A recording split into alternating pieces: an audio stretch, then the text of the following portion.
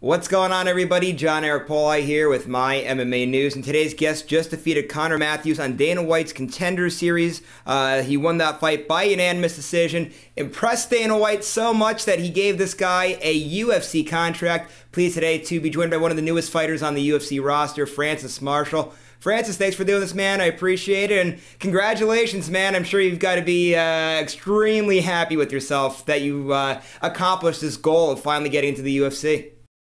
Yeah, absolutely. Thank you for having me. And yeah, it's obviously been one of my goals for a long time. So it's finally good to see it come true. So has it sunk in yet? Like, have you has it all come to realization? Like, man, I did this. I'm in the UFC. No, not I mean a little bit, but not really yet. I think more after I get my first fight booked and my first get in there for my first fight, it'll probably sink in a little more. It's still like a little, it's still new and a little weird thinking about it. I bet. I know it's all new territory for you. And let's kind of start telling everybody about how this whole entire thing came through here. So before we actually get into the X's and O's of this fight, let's back up to there was this whole big thing, right, with Dana White. So the week before you guys fought, only one guy got a contract. That was Joe Pyfer. And Dana came out and he was like, everyone be Joe Pyfer. Well, then you guys, before your fight, had a meeting with Dana White, right? He called you guys all in and he gave you guys a big pep talk before you went out there and fight. Not too much more details after that, though. What was Dana's message to you guys back in the locker room? It wasn't much. He wasn't like yelling at us or anything. He was just saying like, we all know why we're here. Kind of don't be like last week. Just go out there and perform. Like he wasn't telling us to throw caution to the wind or nothing like that. He wasn't saying be stupid and go crazy. He was just, you know why you're here. Put on an exciting show and make your performance count. Basically, all in different words, but that's basically what the message was. Yeah, and you guys answered the bell to that too, because all five fighters on your episode, that was the second week of this season, all five of you guys all ended up getting a contract, five great performances. And let's talk about your performance now. So opening round, a lot of action, right? High-paced fight. You guys come out. You guys are really getting after it. And obviously you won the round, but I would say that's probably Connor's best round of the fight. He was able to land some shots too. Just kind of just talk about it too, because you guys really went after it from the time the referee said go. Yeah, so starting out, it was kind of just we got in and got right after it. It was like once we started, there was really no feeling out process. Like Connor came out right away, started throwing. So I mean, there's really after that, there's no choice but to just bite down and start throwing back. You know, you can't have a feeling out process. And I don't know, we kind of just got into it. It was a good round. It was a tough round. But then going back into the corner, into the second round, I felt pretty good and pretty confident. Yeah, let's talk about that second round, because that was when you really were able to show off your skills then. Like, you had the gas tank. He kind of was starting to fade a little bit. You were able to really mix in the wrestling there, show your stand-up skills. Just talk about that round and how you were able to kind of piece everything together, because it seemed like you really kind of found your groove in that round. Yes, that round, I kind of, I think I took him down twice in the round. I had a lot of control during that round, so going in, my cardio felt better. I could see him starting to get a little winded, and then I think the shots were kind of taking a little bit of effect on him. But I mean, he was just a super tough opponent to have. Like he just kept coming at me, so I was able to work some takedowns, hold him down for a good amount of time, land some elbows on the ground, some strikes on the ground, and then win that round pretty handily, and then move into the third. And then in the third round, it's funny, right before your fight too, we had did an interview in which I asked you the question, would you look to go for a finish, just because kind of Dana likes to see that on the Contender series a lot of times. And you said, you're like, if it's there, it's there, but if not, I'm just focused on going out and showing off my skills and getting the win. And third round, I mean, that's pretty much exactly what you did. You know, you obviously didn't get the finish, you won by decision. That round, though, I mean, you fought smart, you dominated the round, you took care of business. Just kind of talk about that round and what you kind of saw in it, and what kind of led to you not, overdoing it, trying to get a finish when something wasn't there. Yeah, so that round, I mean, it was like all on the feet. So we stayed standing pretty much the whole round, I think. And I kind of just went into it. If a takedown was open, I was going to take it and then just try to work on the ground, maybe work a finish from there. But I was having a lot of success on my feet. So I kind of wanted to stay there, stick with some boxing. Yeah, I mean, he hit me a couple times in the third round with some good shots, but I think I was able to outwork him in the third, land some more strikes, and my corner was yelling for the takedown for probably the second half of that third round, just to try to, I guess, not play it safe, but look for the finish more on the ground, maybe get him to roll over or finish him with elbows or strikes. But I was having success standing up, and I was kind of having a little more fun on the feet, so I kept it up. So obviously, right, you go, you get the win, you're happy, you're excited, but then there's the other part of it. You have to get a contract. That's the big part of it here, because people have won by decision and not get the contract.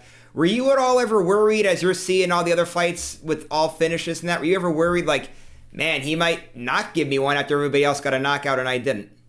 Yeah, definitely. I mean, it went through my head for sure. Just thinking like, oh, four other finishes on the card. What are the odds he gives out five contracts? Or if he gives out four contracts, what are the odds I get one, the only decision? So part of that played in my head. And then kind of, I think he just saw the performance. We had a great fight. I mean, he even said it would have been a good fight on any prelim undercard for a pay-per-view event, which is obviously great to hear coming from Dana White. And I think he saw a lot in that fight and what could come in the future. So I think that's able to secure a contract that way. Yeah, that was a great compliment. And the other good compliment, too, that you got, Michael Bisping, I don't know if you watched the broadcast back from that episode or not, but usually, I believe it's right before the main event, they have the commentaries come on and say, who do you think's going to get a contract tonight? And Bisping said it. He thought you were a lock for a contract. So obviously you're able to get a couple of big compliments there. Just what was it like hearing all those different compliments from Dana White, from Michael Bisping, and what were all those messages that you kind of got from the higher ups there with the UFC like that? I mean, it definitely feels good, like hearing stuff from guys that high up, like noticing you as, I mean, just me, I'm a small time guy, young kid, only have 6 fights, and they're noticing something, I guess they could see in the future or something good in me where they would think I was able to lock up a contract. So it's obviously, it feels good hearing it coming from them because they have so much, not full, but they have so much more experience or knowledge about the sport. And how about the reaction then from Kurt and company? So obviously, right, there's a lot going on after you win, and then you go and you get the contract, and pretty much immediately after Dana gives out the contract, so you guys kind of line up and do your post-fight interviews. When you actually got back to the hotel and were able to kind of just let the moment kind of, sink in a little bit, what was the message from Kurt and everybody when it was all said and done?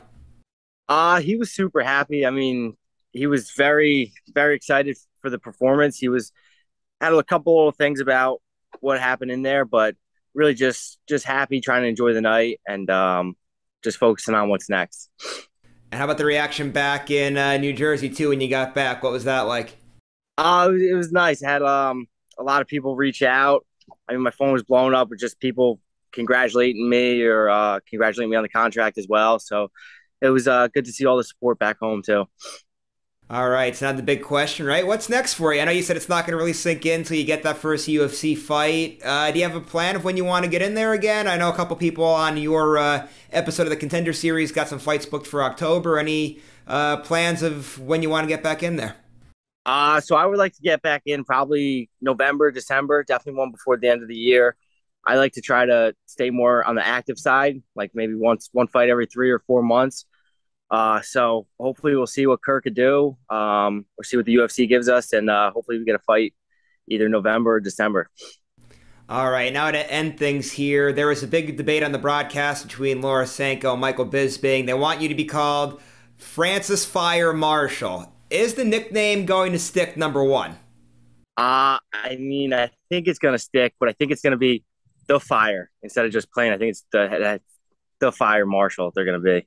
Okay, the Fire Marshal, I like that. And then number two, the second part of it, they were debating on who came up with the first. Go ahead, tell everybody who came up with the nickname first. I can't say who came up with this first. I just know Bisping said it on air first. That's all I heard. But whatever happened behind the scenes, I'm not aware of. Well, they could continue to debate that one out there. The one last thing I wanted to ask you before we wrap things up, on this whole Fire Marshal thing on a whole serious level, I mean, that's quite the career, man. It really is. I know I have one of my best friends is a full-time firefighter, and you're pretty much putting your life on the line and serious moments there. Just what's the career been like, and how'd you kind of get down that path? It's been good so far. I can't complain. It's a great job. It's one of the best jobs in the world, I'd say. But I got into that kind of out of high school. I didn't want to go to college. I wasn't really into the school. So it was basically either go to college or, I mean, find a job somewhere else or take the test for the fire department. And I was lucky enough to take the test and get on within 2 years, I think a year and a half after taking the test. So ever since then, I've been fortunate enough to have that in my life and stick with it for now.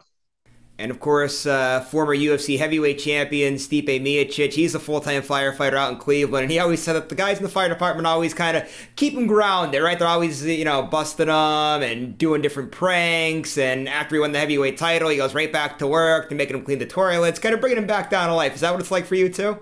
Yeah. They always they never fail to humble you, keep you in check. It's like once you go back there, I'm back to the young guy, bottom of the barrel. So they don't have any problem with that. I'm sure they don't. Francis, it's a pleasure as always, man. Congratulations again. Last thing before you roll out, social media management sponsors, anybody got to give a shout out to? Floor is yours, take it away. Social media, you can find me on Instagram at FrancisMarshall1, and my Twitter is Fran Marshall MMA. And then I just want to give a quick shout out to all the sponsors that were there for me when I was fighting regionally, helping me out and everything. And then also my wrestling coach came out with me to Vegas, Dan O'Cone, and he helped me out a lot. And my boxing coach, Mickey Red, he's helped me to get my hands where they were for that fight. So just with the corner I have, I feel a lot of success coming in the future.